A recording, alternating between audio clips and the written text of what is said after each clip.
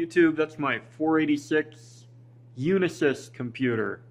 It's not a mainframe, unfortunately. But anyways, I guess I'm gonna make this video. So I've been procrastinating this a little bit because I'm not very knowledgeable with this era of computers, but I traded my Macintosh SE for one of these, which I'm not quite sure if it was a good or bad deal, but I didn't have a keyboard or mouse for the SE, so I never really used that. And eBay prices for keyboard mouse is not really worth it. So I had to install 95 on the system, and I actually, embarrassingly enough, don't own any floppy drives in this floppy disks in this apartment. So there's no CD drive, and I tried to IDE's dual channel, right? There's like a master and slave thing. So I couldn't, well, for some reason it didn't work on that. So maybe I just had it configured wrong.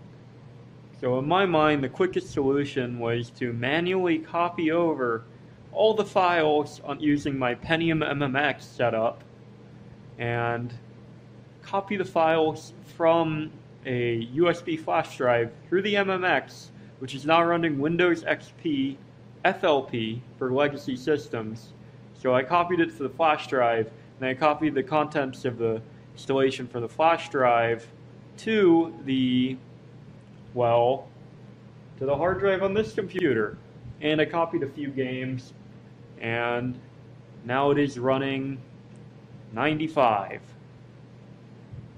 So I guess that's my video. Oh yeah, one thing to mention. If you're planning on getting a Unisys 486 for whatever reason, by planning to get one, I mean you probably find one at a thrift store or something, but it has a Novotel compatible NE2000 Ethernet card integrated onto the board, and only has one ISA slot. But basically, with the integrated Ethernet, it's recognized out of the box with Windows 95, but you actually need a Anatel driver. I think it's the UK2200. I'll just post it in the description and put a little caption after I edit this. But it gave me an error message on my setup when I first booted it. So maybe I